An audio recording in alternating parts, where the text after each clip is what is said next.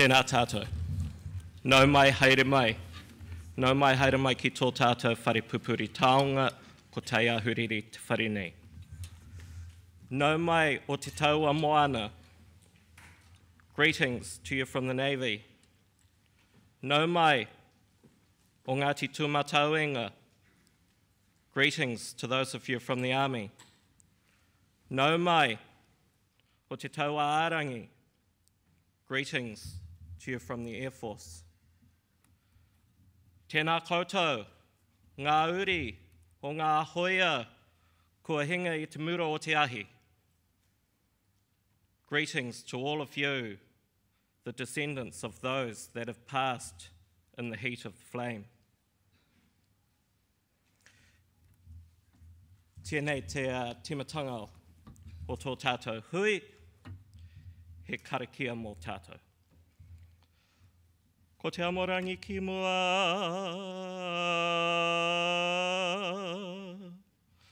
ko te hāpai o ki muri, te tūturutanga mahi pono, o te Maori mana motu Hawke. Whaia e koe te iti kahurangi,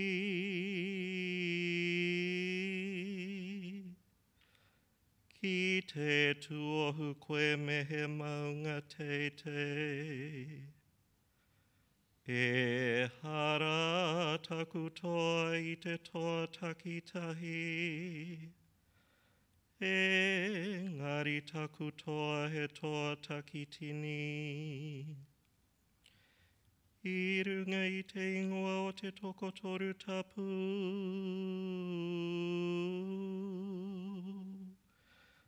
te atua mātua tō tātou kaihanga, te atua tama tō tātou kai whakaora, te atua wairua tapu tō tātou kai whakamā. E whakamā toru toru te tō mairangi ata whai ki roto i a tātou. Te hau o rangataha tinana, te hau o rangataha hine ngaro, te hau o rangataha wairua, ake, ake, amine. E kore rātou e koroheketia, pēnei ia tātou kua mahue ake nei. E kore hoki rātou e ngoi kore, ahakoa pēhea i ngā ahuatanga o te wā. I te heke ngātu o te rā, tainoa ki te aranga mai i te ata, ka maumahara tonu tātou ki a rātou. Ka maumahara tonu tātou ki a rātou, we shall remember them.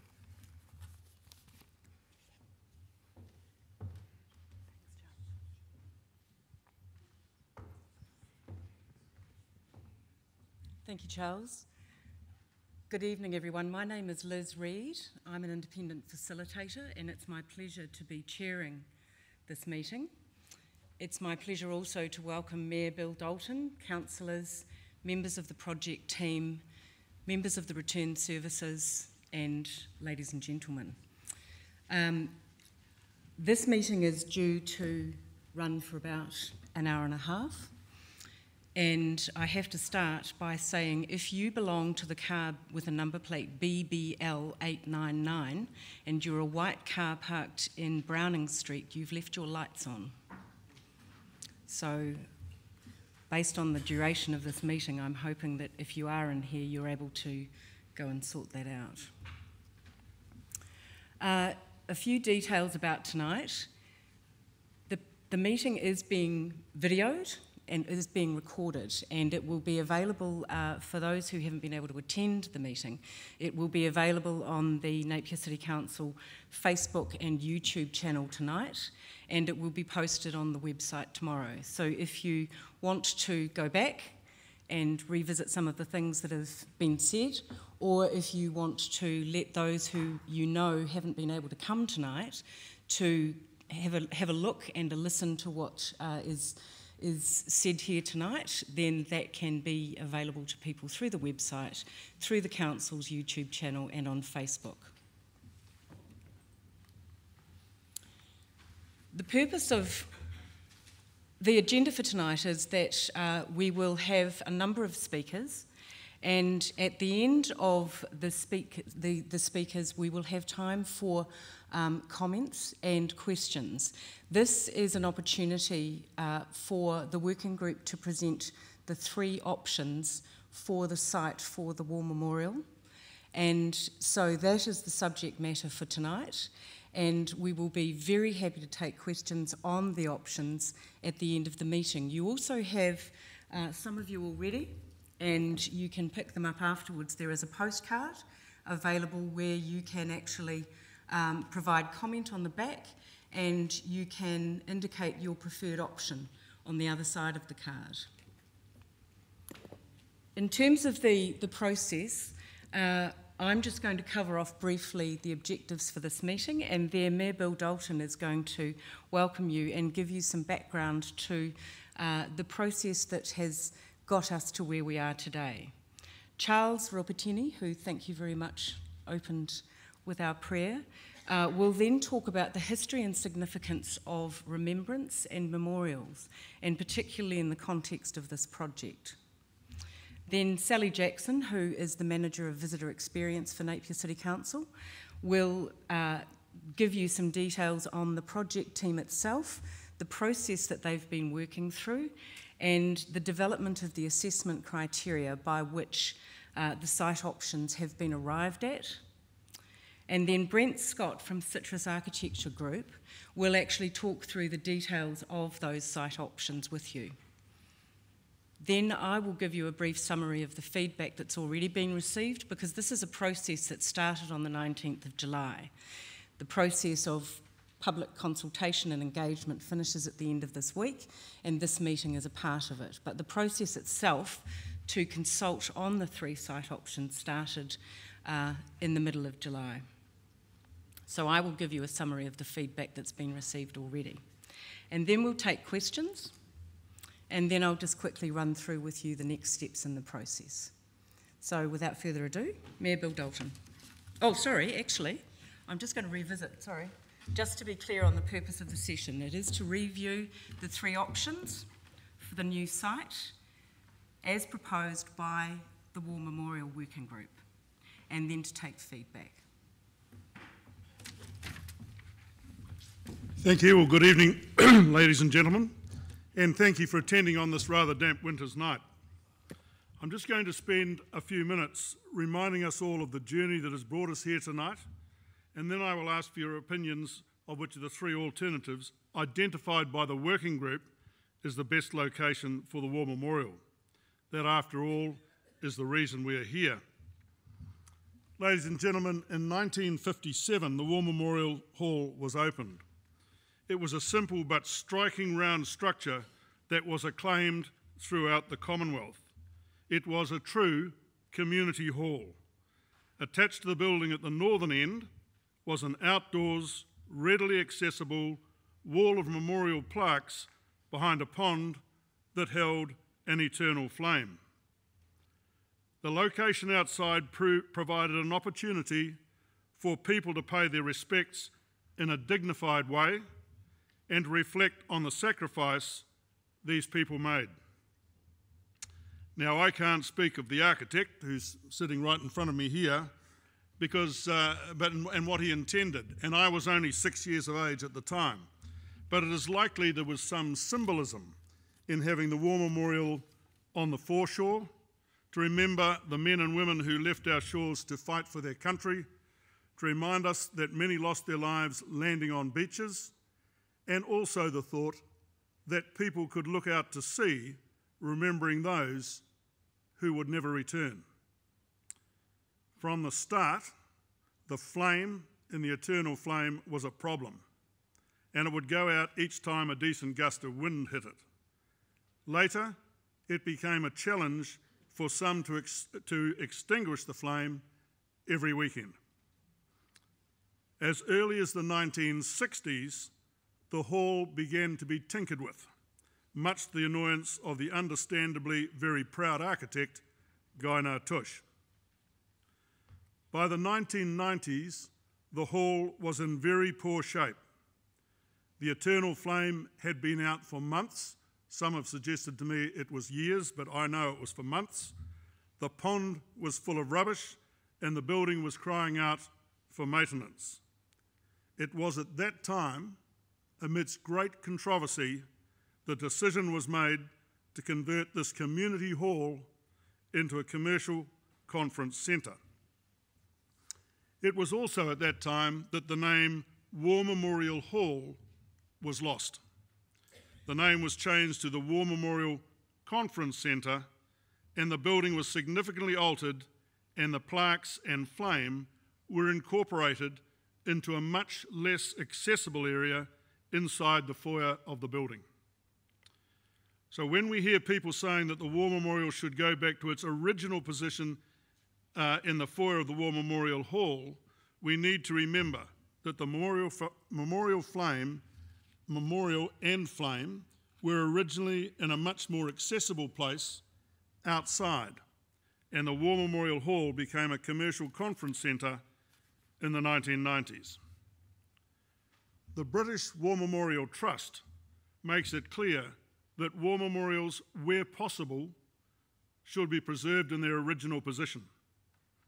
In our case, that is not possible. The Trust does support the relocation of a war memorial where it is not accessible to the public for commemoration. Clearly, a site often not able to be accessed by the public is not appropriate for a war memorial. We were determined to make the war memorial accessible at all times. We certainly did consider a design that provided both cover and accessibility, but at the end it became too difficult and frankly too costly. So roll on 2015 and the conference again was not fit for purpose. The conference centre was again not fit for purpose. It was a significant earthquake risk and did not meet the needs of modern conferences. And after a huge amount of research, design, and inevitably compromise, the conference centre we have today was built.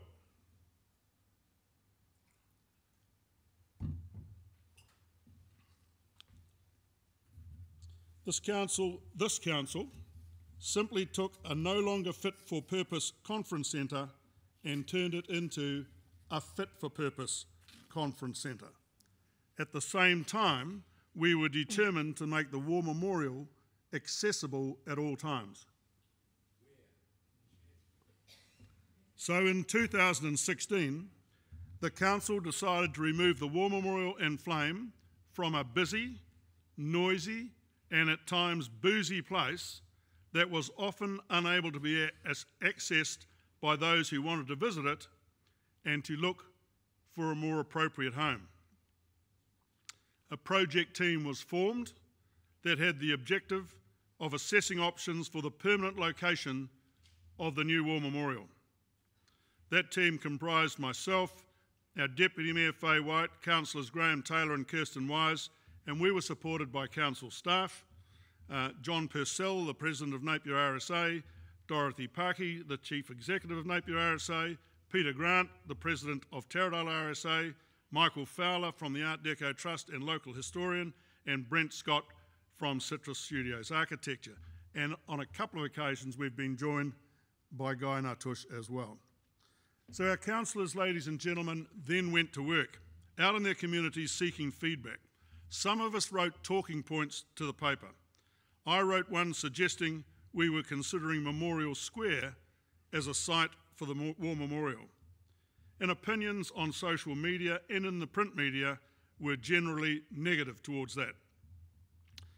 Although a considerable number of people have told me privately they thought it was a great idea to have the cenotaph and the War Memorial together in Memorial Square, and I still get that comment virtually every day. But in the end, it became quite clear that the public's preferred site for the War Memorial was on the foreshore adjacent to the conference centre. So the councillors listened to the people, and that is why our preferred site at this stage is one adjacent to the conference centre on the southern side. By placing the memorial there, it retains its link with the original War Memorial Hall and is close to the area used as a parade ground for military occasions and also dawn services. It would also be close to the Veronica Sunbay and the Great Lawn, which was reclaimed with rubble from many of the buildings that fell and killed so many in 1931.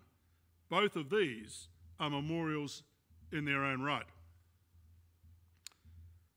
The name War Memorial Hall was removed in the 1990s when it became a conference centre. And one option that is being considered is that the large structure, sometimes known as the ballroom, effectively the original War Memorial Hall, be named again the War Memorial Hall. In that way, for commercial reasons, the complex could be marketed as the Napier Conference Centre, but the core of the venue would be the War Memorial Hall. It would be clearly marked as such and described as such. An explanatory panel could be provided in the foyer at the entrance to the War Memorial Hall, showing and telling the history and path the hall has taken.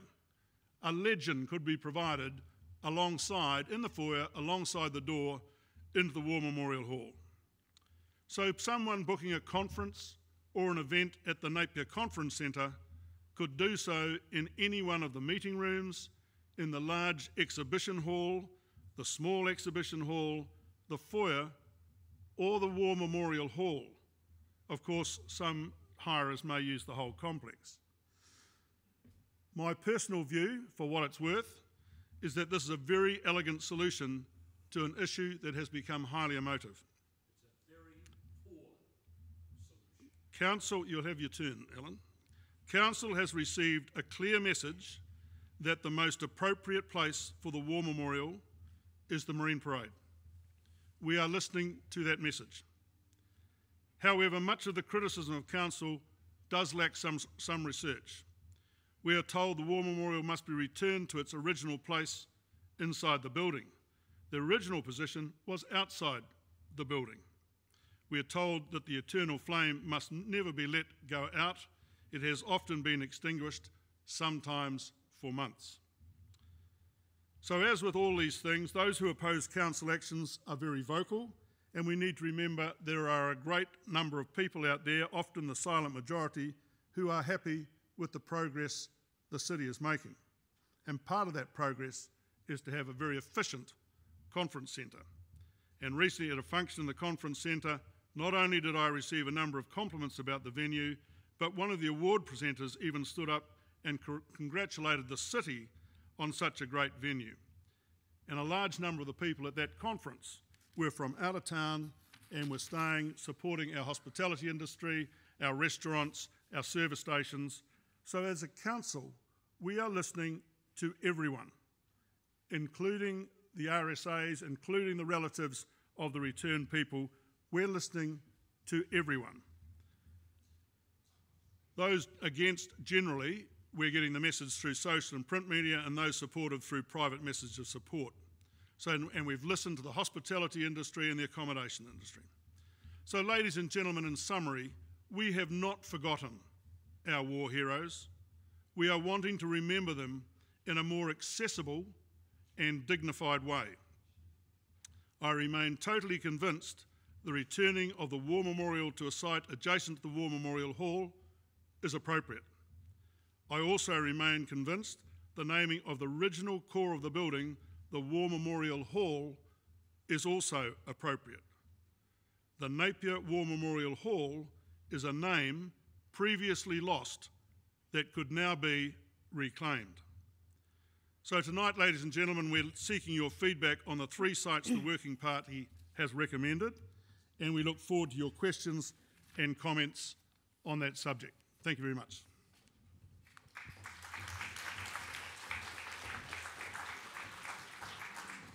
Thank you, Bill. I'd like now to call on Charles to come and talk about the historical significance of remembrance in memorial.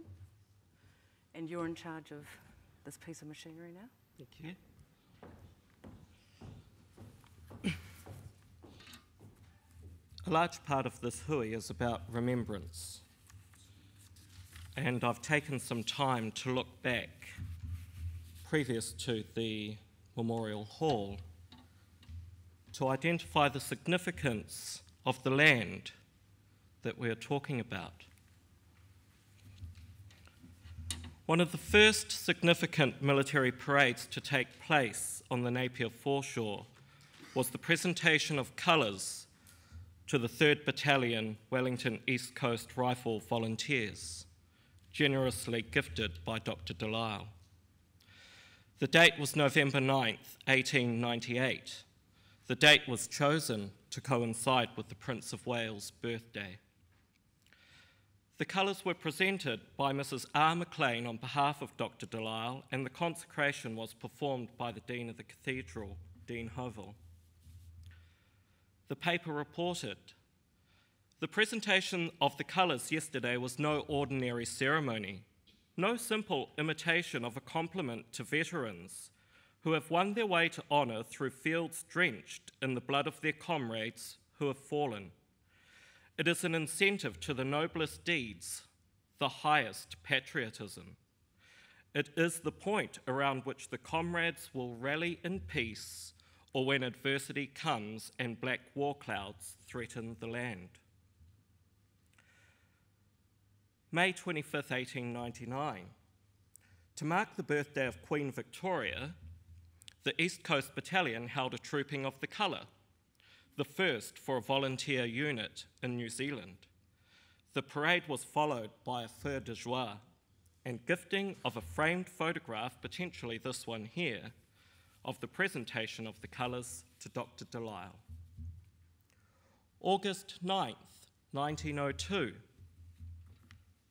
A military parade and church service was held to mark the coronation of King Edward VII and Queen Alexandra.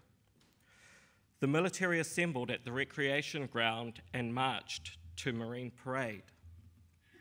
Again, the paper reported, "The Maori of Oamahu have been asked to perform a haka on the recreation ground, and owing to the shortness of the combined religions service, no choir seats are erected. The horsed tableau, on reaching the recreation ground, turn off to the left into Faraday Street and remain there until the conclusion of the military function. Then, the whole procession will reform and march to the Marine Parade via Clive Square and Tennyson Street. In Tennyson Street, the military, veterans and cadets will open out and allow the procession to pass through their ranks, thus giving the cadets an opportunity to have a view of proceedings. At Marine Parade, the civic festivities took place, followed by a citizens' ball, illumination, fireworks and entertainment well into the night." The 29th of June, 1911, another royal celebration took place to mark the coronation of King George V and Queen Mary. However, this time, much more focus was towards the church and cathedral, with the sermon focusing on the holy anointing of the King and Queen as the heads of the empire. While the troops were in the cathedral, the city band kept the public interested in stirring music, and the Hawke's Bay Highland Pipe Band contributed its share of martial music. The Spit and Napier Fire Brigades paraded, and headed by the city band, a preliminary march through the town was made. Later, the territorials formed up and the stirring march past took place along the Marine Parade. There were 512 troops in the march past, accompanied by 3 bands and the 2 fire brigades, along with a contingent of fire police.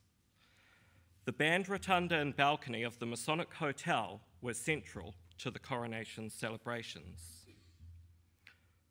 August 1914, war is declared.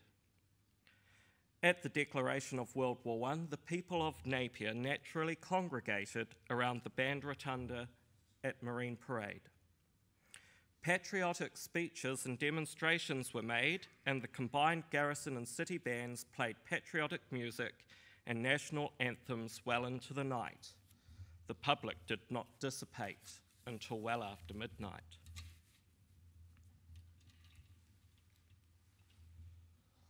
October 1914. After much lobbying with the Imperial government in London, Māori were able to participate in World War I. The official farewell for the East Coast contingent from Ngāti Porou and Ngāti Kahungunu took place on the Marine Parade. The Māori soldiers paraded from the drill hall along Beach Road to approximately where the hall is now,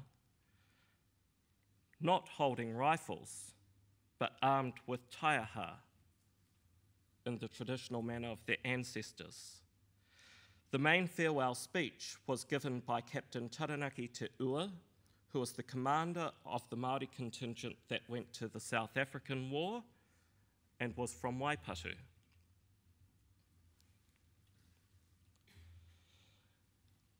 April 25th, 1915, the first Anzac Day. A year later, 1916, many thousands took part in the celebrations to mark the first anniversary since the landing at Gallipoli. A large crowd gathered at Clive Square long before the fall-in time of 2:30 p.m. The municipal band had pride of place, followed by veterans, at the head of whom was an old veteran carrying the Union Jack. Following these were the F Battery, Territorials, Drum and Fife Band, Boy Scouts and members of the National Reserve. The route was down Emerson Street, along Hastings Street, and then up Tennyson Street to the band rotunda. Large crowds of people lined the footpaths and watched the procession. At the Marine Parade rotunda, there was another huge crowd where speeches were given and a service was conducted, concluding with the hymn Lead Kindly Light, sung by the girls of Hukarere College. December 1915, one of the most famous World War I waiata is written. My great-grandfather, Tānga Tōmoana, was walking along this very beach with his father, Paraire. And Paraire looked out to the ocean and he said, "Isn't that strange? This is the very ocean that connects us with our boys in Gallipoli and in France and in Belgium."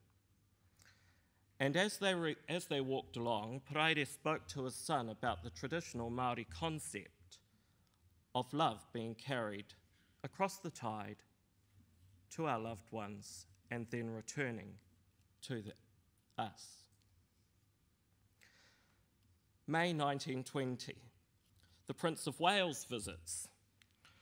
While in Napier, a military church parade took place where the Prince observed a march past from the balcony of the Masonic Hotel, with speeches being given from the rotunda where returned soldiers and cadets formed a guard of honour.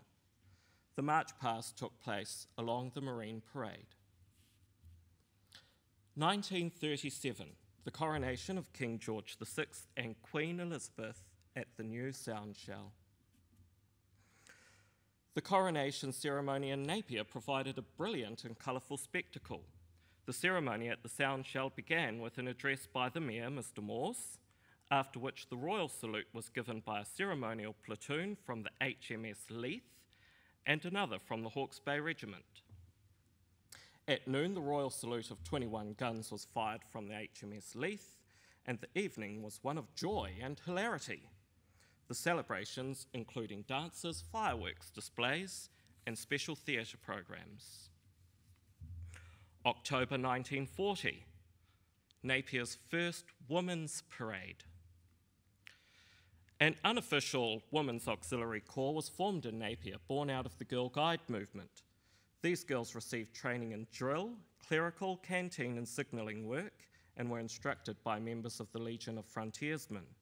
And an initial muster of 40 women held their first parade at the sound shell. A letter to the editor in the Bay of Plenty Times in February 1935 says, "Sir, I notice in your issue that the Borough Council is giving consideration to the erection of a bandstand on the waterfront. I was in Napier last week and was very interested in the sound shell which they have recently erected on the waterfront there. It is, so they say, the only one of its kind in Australasia. I regret that I was unable to have heard any performance in it, but I believe the sound carries on in an amazing distance, and the results generally are remarkable. According to Major Miller of the Grenadier Guards Band, the bandstand is a thing of the past. He referred to the New Zealand bandstands as glorified pigeon houses or something of the sort. What he thought of the Napier sound shell I do not know, but it must have pleased him very much. Would it not be wise to make inquiries as to the cost of a sound shell before spending money on an out-of-date bandstand?" Now, I am a humble army bandsman, and I do find it remarkable that Napier's military ceremonies have revolved around a bandstand as the central point of focus. Urban design by necessity has seen the change from the ceremonial heart being the band rotunda to the sound shell. And in progressing with the times, military ceremony moved to the camp and larger parade spaces that could accommodate the Hawke's Bay Regiment. Since 1898, the space where the conference centre, sound shell and connecting lawn is has gained mana. The many parades held there have trampled the ground and instilled generations of civic and martial pride, as well as royal and chiefly presence. Through this process, we can look to the past to find a way forward as we continue to develop our city and acknowledge those who have paid the noblest of sacrifices for our freedom. Memorials over time have developed and changed from cenotaphs to useful public buildings to works of art and sculpture, trees and gardens. As records become digitised and information becomes available, we have a responsibility to regularly revise our memorials and continue to ensure that all of those who have fallen are remembered. Last year, official numbers of New Zealanders at Gallipoli were reviewed, doubling the original number from 8,556 soldiers to well over 16,000. During my time managing New Zealand Post's World War I commemorations, the official numbers of the New Zealand Post and Telegraph Corps were revised to add another 256 names to bring the total to nearly 3,000 men. Through the efforts of many people, including the archivist here at MTG, Kathy Dunn, we have already uncovered close to 50 people missing from the World War I and World War II honour rolls, and we will come as close to a definitive list as possible. It is our family and civic responsibility to contribute to this process, to check our own beloved's name, rank and post-nominal, and to collectively ensure what we move forward with is as true and correct to the documents we now hold. This land has mana and we will remember them. Kia ora.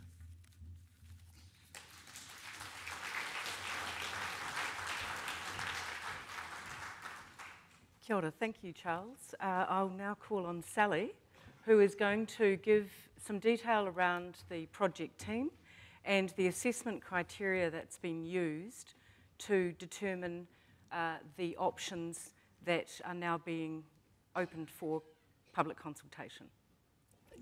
Thank you, Liz. So in establishing a new site for Napier's War Memorial, it has been really actually quite fantastic to bring together a group of highly motivated and passionate people to develop a solution for us to move forward.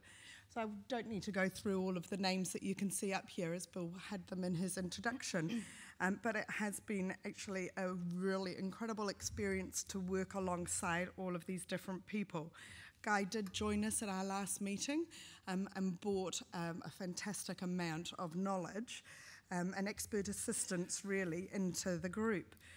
External to the project group, we have also called on the advice of Heritage New Zealand, which has been really useful as well.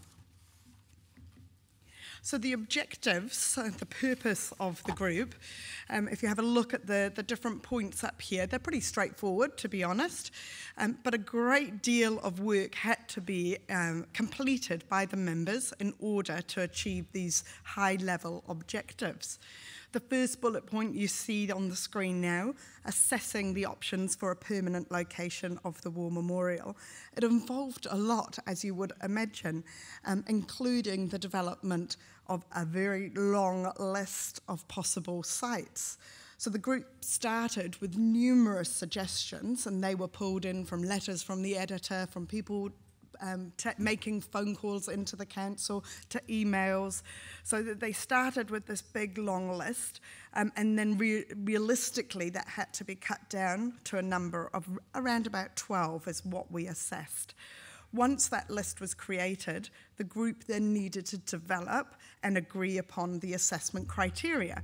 And so we did generate a significant level of criteria that we assessed every single one of them on. It was a big job, and I'll just move to the next slide that detail those assessment criteria elements.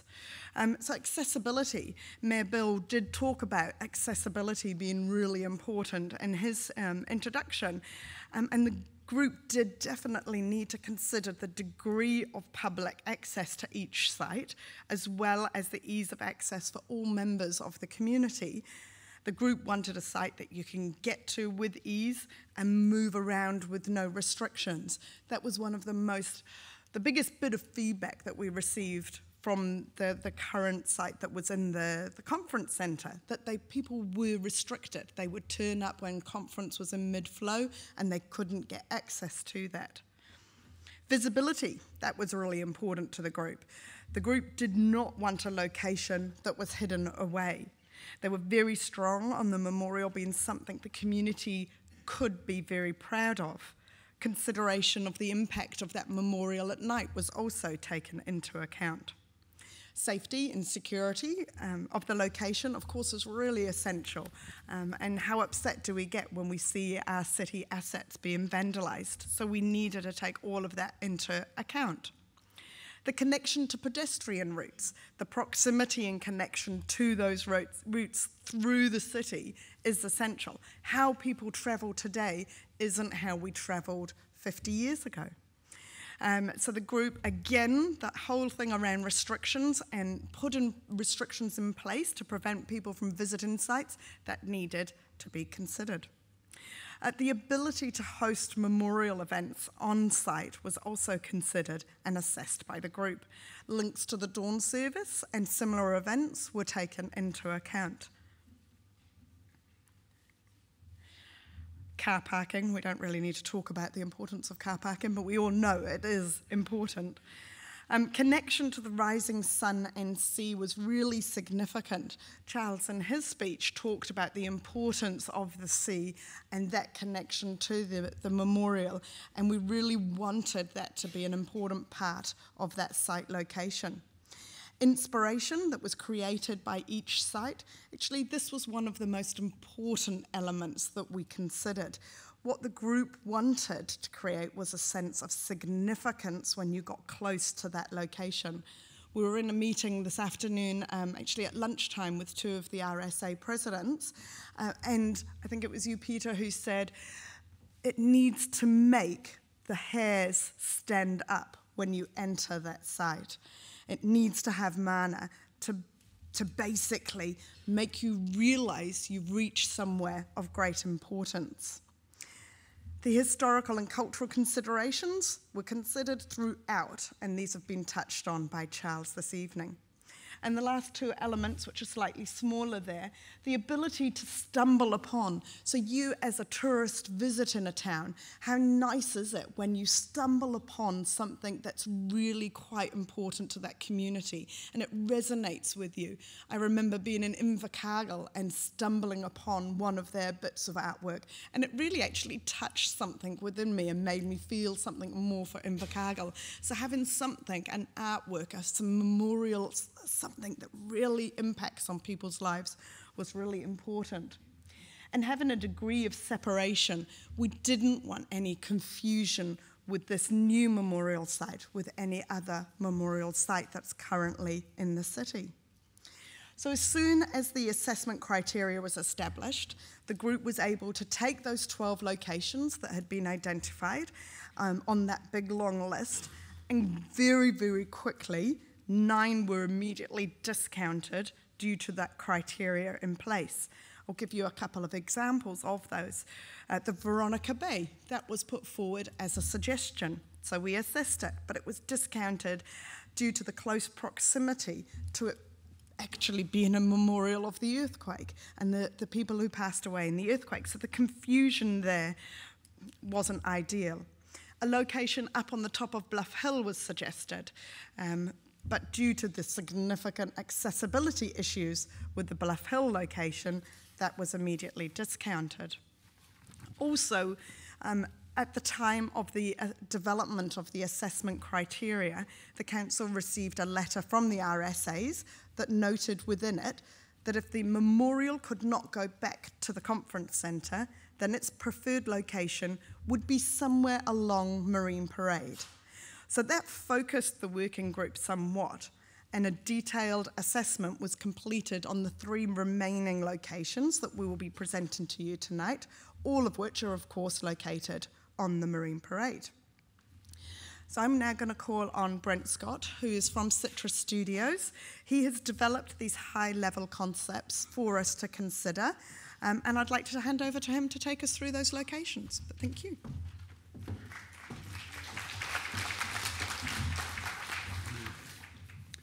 Okay, thank you.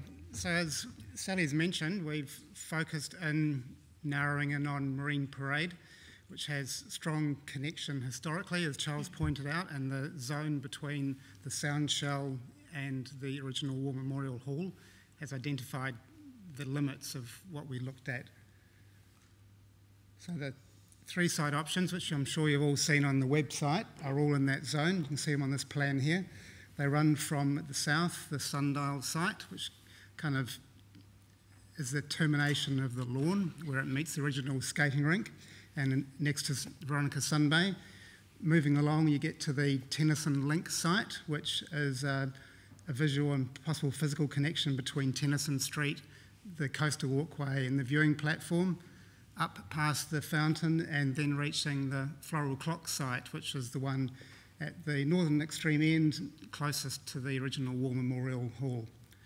So looking at these 3 sites against the criteria, each site has positives and negatives, and we are considering tonight really how each of those sites, and in the course of the consultation the last week or 2, how it handles accessibility, visibility, safety, meaning, all those sorts of things, connection with the sea. So I'll talk a little bit about each of these 3 here before we flick on to the images.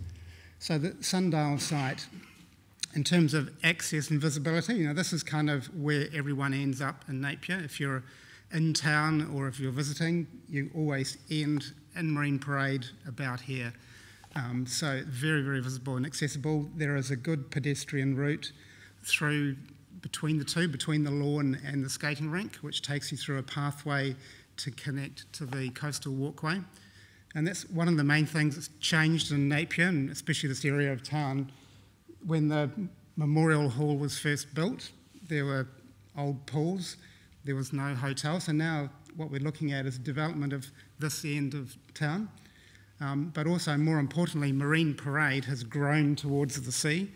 You might have seen the original photographs when they were put up. The shingle beach actually reached the Memorial Hall. There was no usable land, only beach there. So we now have a leisure facility which has been developed by council all the way along.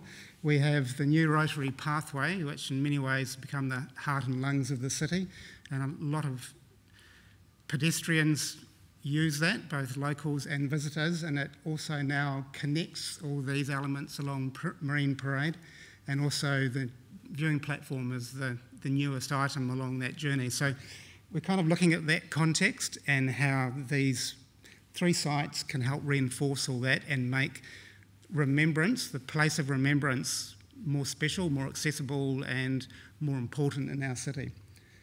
Moving on to the Tennyson Link site. Historically, there's obviously a link through Tennyson Street down towards current Memorial Square. There's development in the last few years in the MTG. It's become an important core in the city. And there is actually now a view link from Tennyson Street, or the front plaza of MTG, through the lawn to the viewing platform, which is quite a significant thing at the moment. There's also a chance to link, I guess, town and sea through that route. Then moving on down to the floral clock. This is kind of typified by two things. One is the importance of the War Memorial Hall. Now that is the original location, but also the pedestrian sort of promenade that runs around the lawn. So anyone taking time to consider life in general can just walk in a circuit around the lawn, and you get a chance to approach the floral clock site and to pass through a memorial place. So I'll move on to the three images, just describes a little bit more detail. The sundial site first. So the sundial site, as I say, bisects those two places, the lawn and the skating rink. One of the important elements to this site is the visual continuity from the sound shell to the conference centre, which is important to maintain. So anything that happened here would need to not block that. So this option is indicated as individual elements to make sure that you can still see and walk through that. It does give you, a little bit hard to see in this image, but oops, that's right, I've gone the wrong way. That one there. So walking through here is a pedestrian route where you can arrive in the archway of the original Art Deco connection into the skating rink, through the archway, and you can choose to walk into the skating rink or through the memorial elements and on through down the steps to the sea. This is also obviously near the skating rink. This is where current Anzac Day ceremonies are held. So this site has that one option that some of the sites do not have. Tennyson Link. So for this to be considered a viable option, it probably is creating a new public square more than a smaller memorial wall. It probably requires the likes of moving the cenotaph there and bringing those two elements together. So this would effectively become a new memorial square place in town, and it can then connect that link between city and the coastal walkway and the viewing platform. Floral clock option. So this option is described in the website you would have seen, takes the floral clock and relocates it to a better place, more visible and more healthy for plants, and gives us a chance to carve out a special place for a War Memorial wall with the conference centre and Old War Memorial Hall as a backdrop. And again, having memorial elements. At this stage, we're not really designing those individual things. We're just talking about the attributes of the site and what makes it a good site. So the elements in the front of these sort of things here, in the front, again, need to be porous so you can see through them and walk through them, through the lawn and off to the sound shell. So they're the three sites that we're considering, and this is why we're here. Thank you.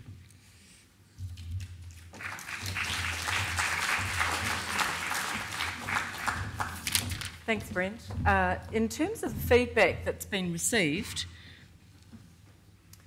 I can report that up until today, through the Napier City Council website, there have been 2 people who favour the sundial, 8 the Tennyson Link, and 29 in favour of the floral clock.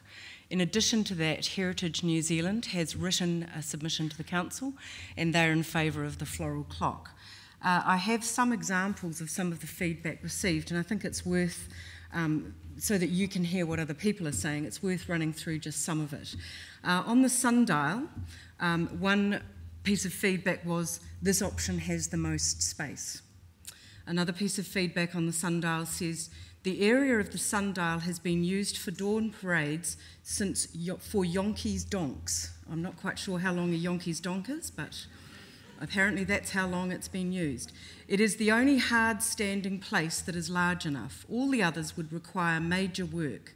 Moving the floral clock would only lend ammunition to the naysayers. I see the floral clock option as merely a sop to tone down the grizzling.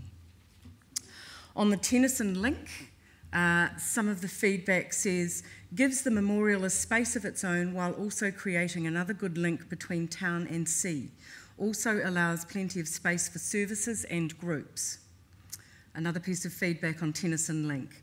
I think this sounds like the best option. It sounds like a great place to use and wouldn't have to involve moving any of the original landmarks. And lastly, on the Tennyson link, the floral clock and sundial should not be moved or lost. They are historic, and to lose these would be heartbreaking for many members of the community. The Tennyson link sounds like a brilliant way to link another section of city to the parade, but it should not sacrifice historically significant features of the parade, such as the sundial or the memorial arches, Veronica Sunbay or skating area in front of the sound shell. The feedback on the floral clock site option includes these. The floral clock option seems to be the right choice, close to the original site and within a secure area that can easily be monitored. A fair and sensible choice, plus in an environment that gels with the original location. The floral clock is my preferred option as the site is very close to the original, and those who in the past have visited often will have no trouble with the location. I do think that given the fact that there seems to be no protection from the elements in the artist's impression, that this should be an important consideration for the final design. I have visited numerous times and witnessed people standing for quite long periods reading the lists of names.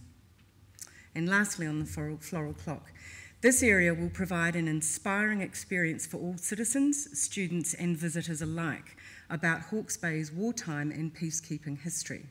In addition, the road reserve opposite the garden offers a safe all-weather space for those who turn out to commemorate those killed in war and also honour those veterans and service personnel who march and take part in wreath-laying ceremonies on Anzac Day. So there's been some quite considered feedback received, and people are putting a lot of thought into that feedback.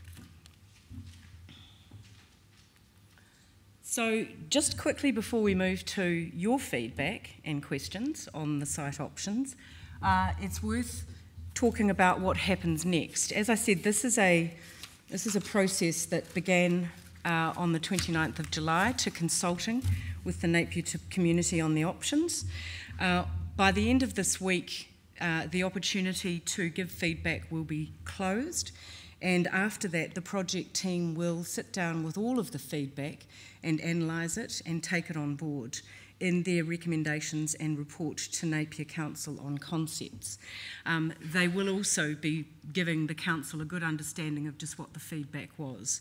Now, it's worth remembering, as Brent said, the concepts at that stage that are reported back are simply the attributes of the site. It's not the design. So once the Council has made a formal decision on which site to proceed with, the project will then move to the detailed design stage. And there will be another round of opportunity for people to give comment on the designs at that stage. That will be reported back to Napier City Council for the final project plan, and they will make a formal decision at that point. The plan will then be implemented and the build will start. It is highly unlikely that it will be completed in time for Anzac Day 2018. The Council is adamant that this will be done right and it won't be rushed. And so the decision making needs to have time, and the project needs to have time to be implemented well. So it is unlikely, despite what was said in the paper this morning, it is unlikely that it will be completed by Anzac Day next year. So now is your opportunity to ask questions and give us feedback on the three options. I would remind you that this meeting is about formal consultation on the three options. There has been lots of feedback given to the council, as I'm sure you're all aware, on the other elements of the project and the process itself. That's not why we're here tonight. We're here to get your feedback on the three options. We have some roving microphones. I would ask that if you have a question, you raise your hand.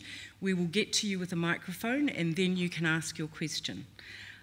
So we have, have we got questions from you for the project team? Up the back in the red, Fiona. This meeting could not be on a more significant date. 100 years ago, yesterday, that's when the Battle of Passchendaele started. New Zealand took the highest casualty percentage-wise. I was born and raised on those battlefields where memorials were really holy ground. Coming to New Zealand, I found it, living in Napier, very touching to learn that the local population contributed personally to have their own memorial. And here tonight, we hear that the memorial had lost its use, it wasn't accessible, but what is not being mentioned is the connection, the emotional connection it has for all those families who contributed to it. It's being said it needs to be more accessible. We overlook the hundreds of people who saw the war memorial, who saw the flame while attending one other function. And that's how I saw it for the first time as well. We are being offered 3 different options, but really no one listens to the voice of the people who want the option where it was. Put it back where it was. And that's what people ask. Bill.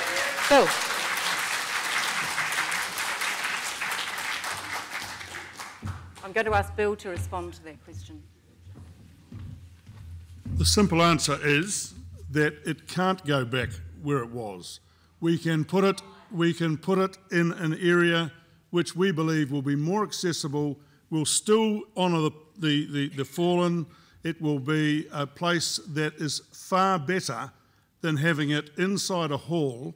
One of the complaints we get as a council is people that come and visit Napier from out of town and want to go to the War Memorial and see their relative's name up on the War Memorial, and they can't see it because the place is closed up for the weekend.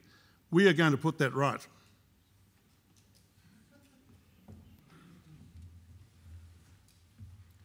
Fiona? Oh, have we got one over there? Sorry. Okay. We'll come here and then we'll come to you next. Thank you. Sorry?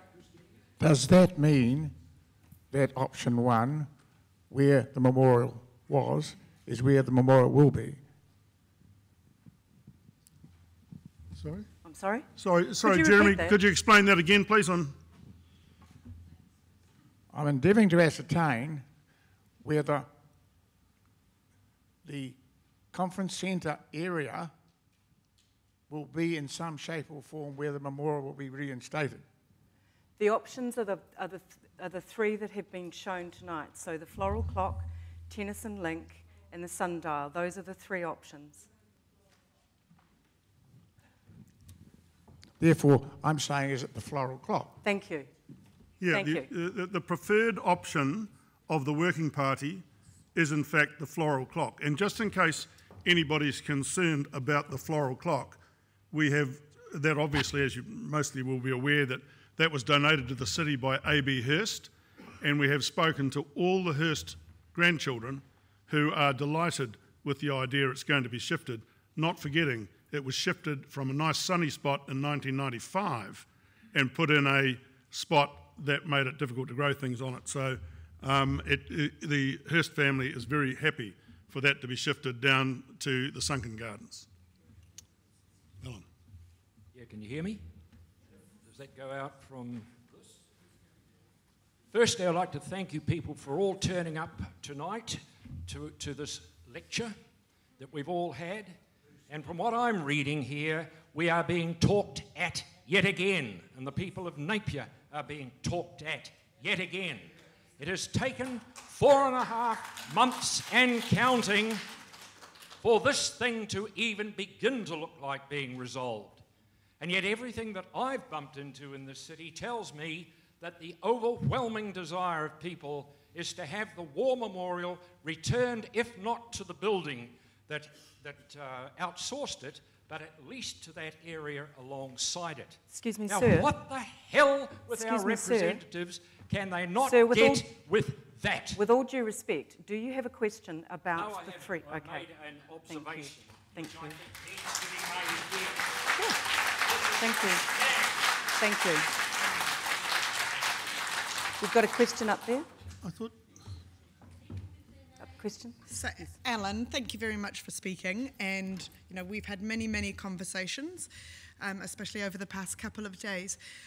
We wanted to bring a lot of information to you tonight. So if you feel like you've been lectured, it's because we wanted to take you through the process that we as staff members and the working group have been through, so you could understand the assessment criteria, the reason why we've looked at those locations. It's really important for us as council officers to be able to show you the process that we've been through. It's taken 4 months, Alan, because we wanted to get it right. It's important to us to serve our community as best we can, and we can't rush it. There are processes that prevent us from doing that. Oh, I completely understand. It's nothing personal, but it is actually... that should be speaking and letting their feelings known. And that's why we've got this time now for questions and comments, and we welcome every... This process has been available since the 19th. Okay. So, Fiona, thank you. Does the council have a reason why this is the only public meeting? Why aren't you prepared to have what was mentioned several times in the paper, 3 public meetings, and even one suggestion was at both the Napier and Taradale RSAs? Les, this is one meeting, obviously, but we're talking about the desired site or the preferred site. Ellen's just said that it should be alongside the War Memorial Hall as it was, or the conference centre, whatever we're going to call it. That's exactly our preferred option. The next meeting will be to discuss the design. I mean, that's a process we're going through. Can't do it all at once. We've got to find out where we're going to put it before we can design it. Hang on. Sorry. Next question.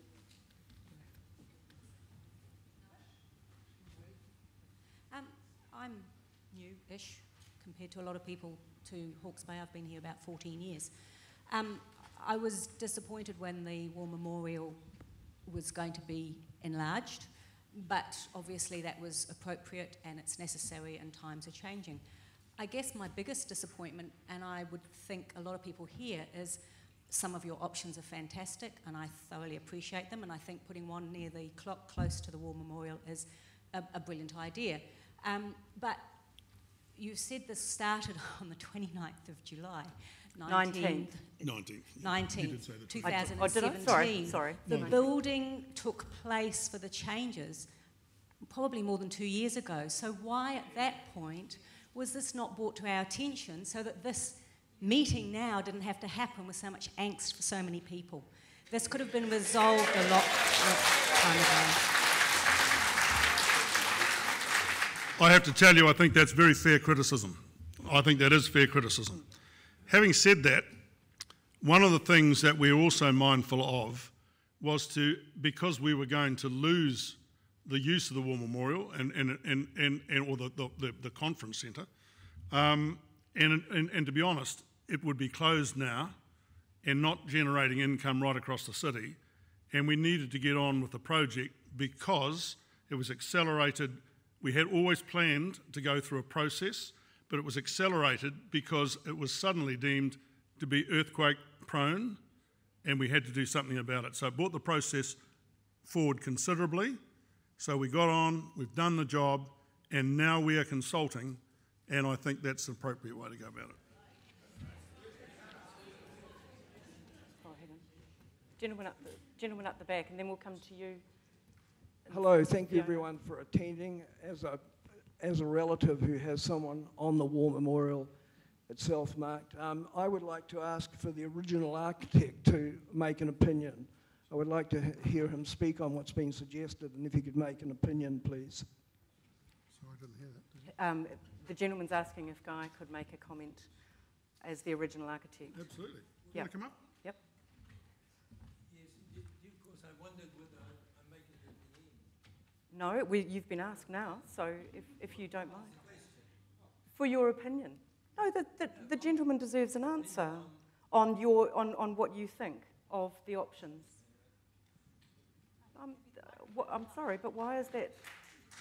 He's asked a question, he deserves an answer. I repeated the question. Precisely, exactly, absolutely.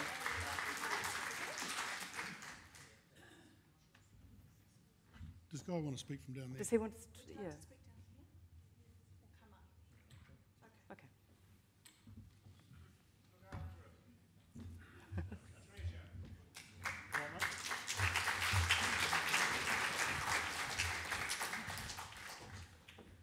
Would you like to stand? Well, ladies and gentlemen, what a pleasure it is, really, to stand here and look at within this building. At least this hasn't been altered.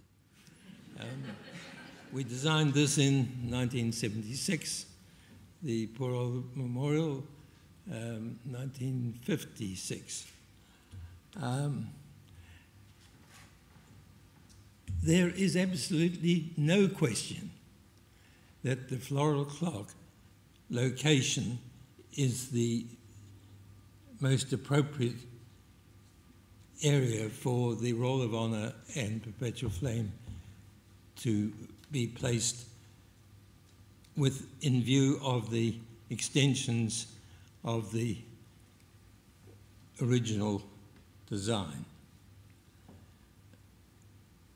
I say that because if you study the criteria on which war memorials maybe if they are to be relocated or moved or altered in any way, the criteria of the War Memorial Trust, United Kingdom, which is adopted and used by the Heritage New Zealand, if you study those, then there is no other place other than for them to be reunited with the building, which you can't move that to rejoin the Roll of Honour wherever you were choosing it to go.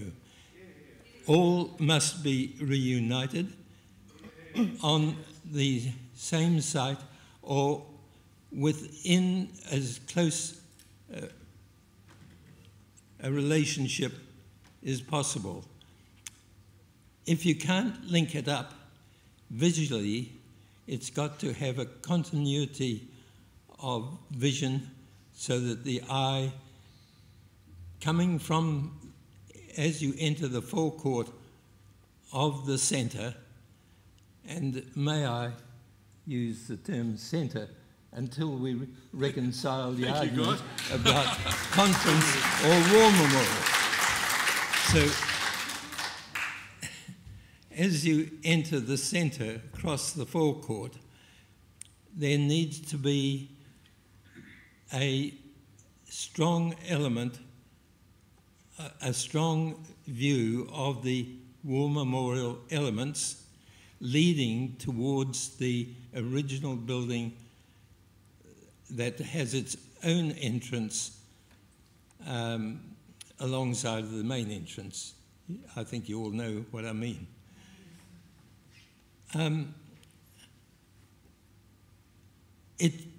The original building had a curved wall attached to the building and followed around the building and then curved outwards to give some form to a pool and the perpetual flame. This perpetual flame was rather small. We tried our best to get it bigger, but in those days, Napier wasn't a big city, and the cost of running it perpetually loomed large, and any increase in cost for a flame that would resist gusts of wind seemed to never be considered a possibility. I always felt that, after all, if you look at the Olympic flame, it never gets blown out, does it? So that I always felt that there was a way to overcome the problems, but we weren't consulted.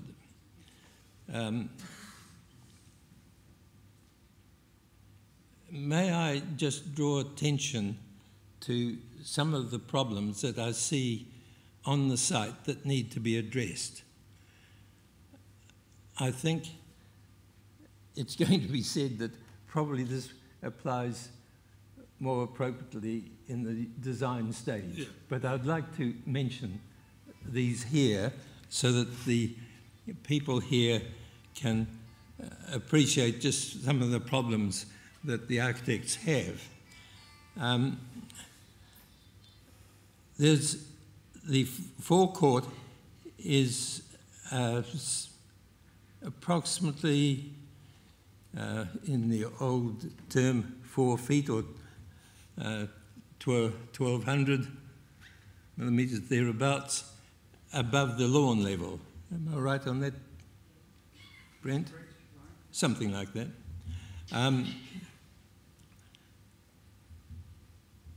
I believe it's possible to have a design that will be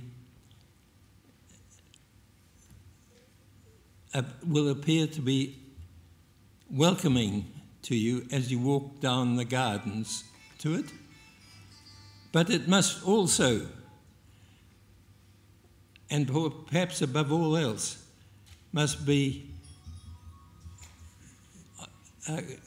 a very clear welcome to those who walk across the forecourt. So it's a two-way thing. You've got to design it so that it's seen from both directions. And it's got to be accessible. And there's an increasing number of us now who find steps difficult. Never did I think that I'd find steps difficult. But when you get to 86, somehow they do seem a bit more of a problem than in the past. So I would plead, and it will be a strong recommendation when it comes round to the design process, Mr. Mayor. Absolutely. That there be a broad, easy gradient ramp that goes from the top down to the lawn within the floral clock limits where the path has an edging beyond the clock. It can curve from the building down and round to the far side, and that ramp can be flanked by a wall which I would like, and it's my vision, that it could have vertical panels and slots where you see through to the sea and gardens, and the panels would have the names. And as you walk down or up, you'll be able to see the names that have been recorded in a way that has to be resolved following the research work that's in hand at the moment by a number of people, and I'm glad to say that there's available people, or people who have given a tremendous amount of time already, and it's already identified that there's some, I think, 70 additional names that would need to go up, something like that. And a lot of spelling mistakes. And this has to be done right.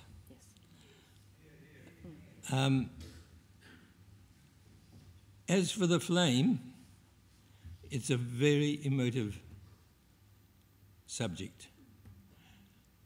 I think we'd be crucified if we said, let's do something else. I think it is done satisfactorily elsewhere. We can do it too.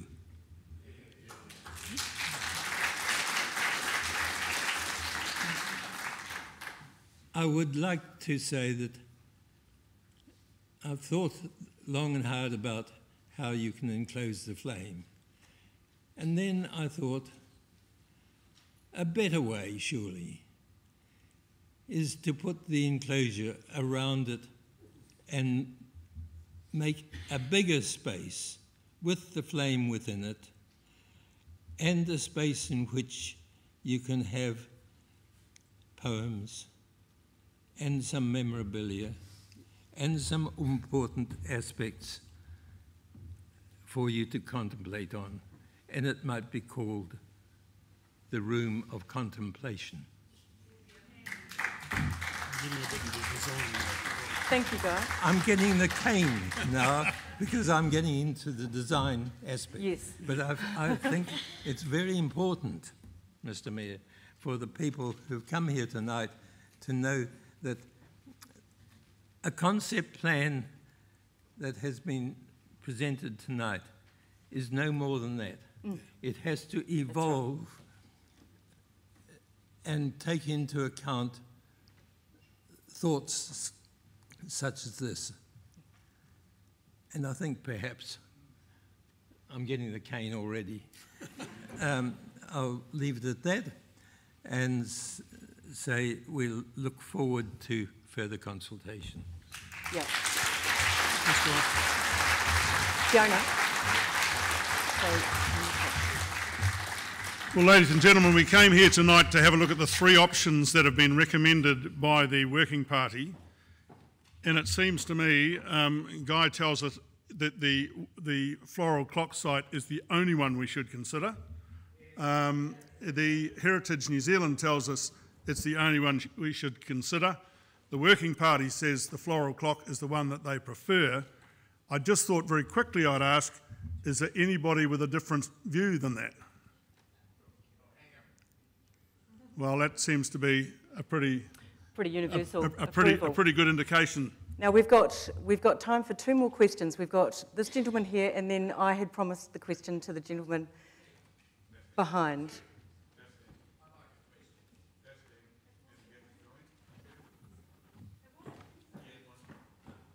Okay, sorry. We'll make it three. Check. Oh, here we go. Thank you. Thank you. The one thing Sally or Bill might be able to explain is why the building itself cannot still be named the Napier War Memorial Hall. If you look around the world, you talk about Amsterdam, the RAI, Barcelona, CCIB, Geneva, 160,000 square metres of conference centre called Palexpo.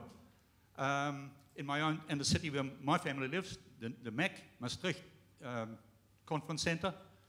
So what is wrong with keeping that name of the Napier War Memorial Conference Centre?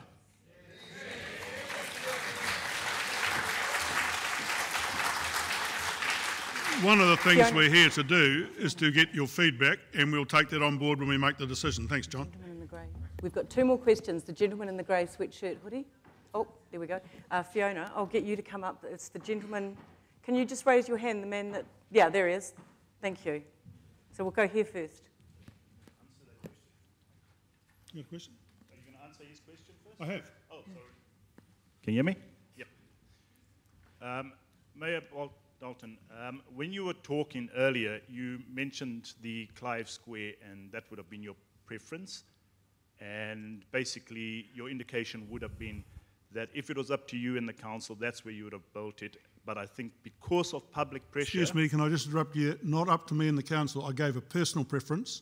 That wasn't necessarily the preference of council. Yep, but That was my personal view. what I'm trying to say is, due to public pressure, this is why we've now had this consultation and this process. So what I'd like to know is, for the concept of the memorial, are we going to have consultation with the public on the design or not? Absolutely. We will be doing draft designs and we'll be going out to consultation with the public.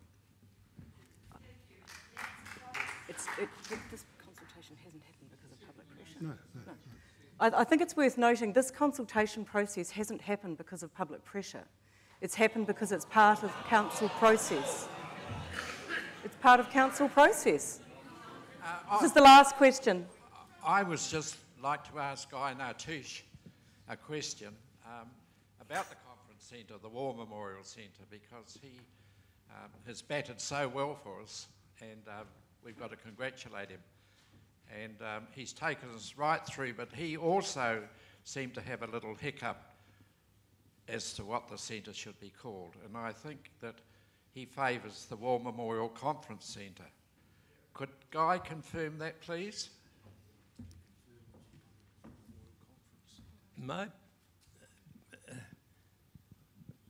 My preference is strongly, very strongly, that you reinstate the name Napier War Memorial Centre. Yeah. And my reason is that I believe you need to ensure that it is seen as a complete centre, not two places. Yeah. War Memorial on the right, conference on the left. I think there are problems ahead of you if you don't put this umbrella over the whole project. I could expand on that. Thank you, Thanks for that, Guy. Thank you. We'll take that on board.